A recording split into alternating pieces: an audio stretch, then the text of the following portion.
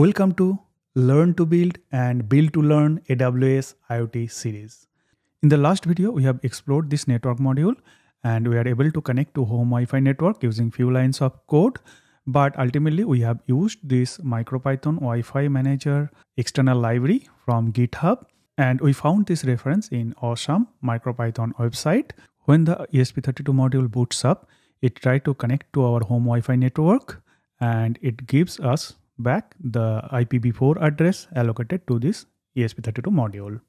In this video, we'll explore WebREPL feature, which will allow you to access this REPL using web browser over WebSockets. And this is very convenient. You don't have to connect your ESP32 module directly to your computer all the time.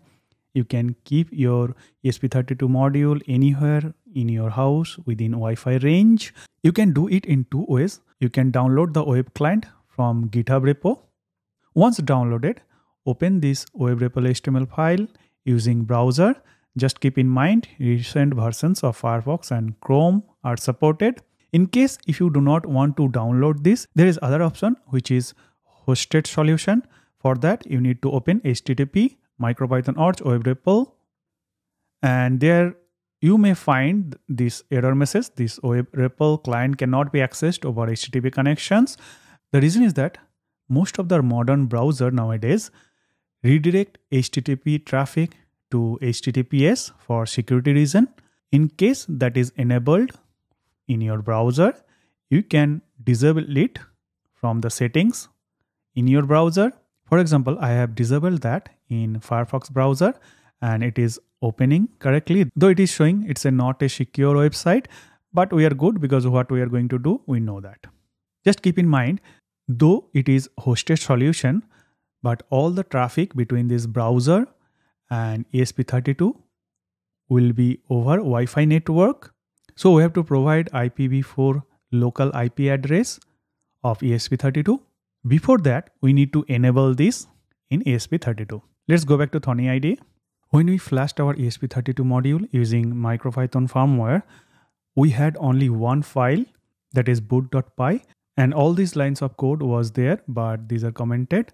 So last two lines, which is to enable WebREPL using script.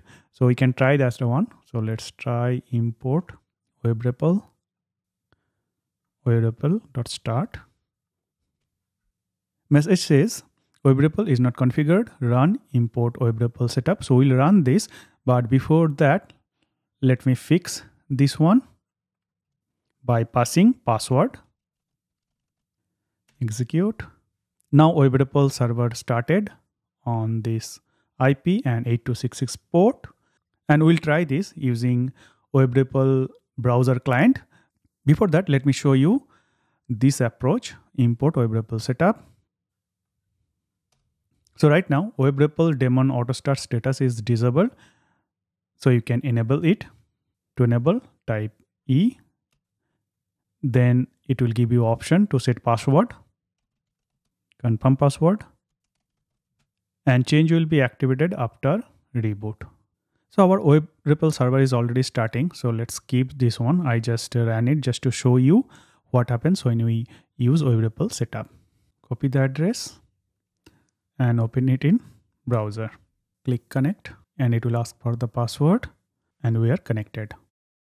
The message WebREPL connection from 10.10.0.158, which is IPv4 address of my laptop.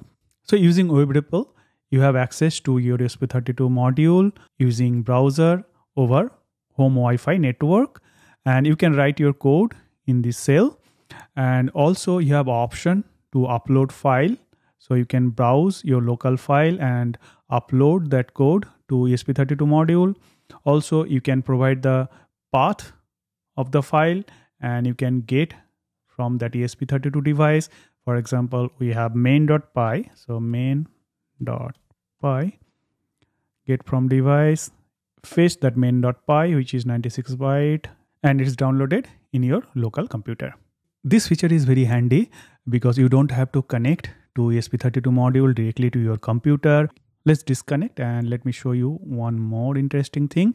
If you go to Thonny, click run, configure interpreter. So you have option to connect to ESP32 from Thonny IDE using WebREPL, which is very nice feature.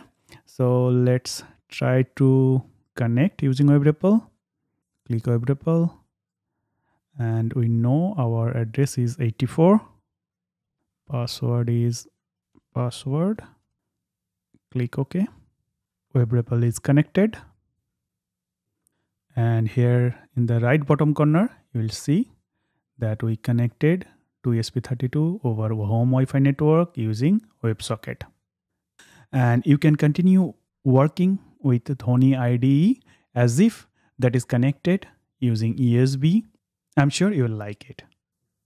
One thing I forgot to mention, that when we ran that import WebREPL_setup, that line to set up our WebREPL, it created one file called WebREPL_cfg.py, and this file contains the password in plain text format. I'm sharing so that you can keep this in mind from security aspect. That's all for this video.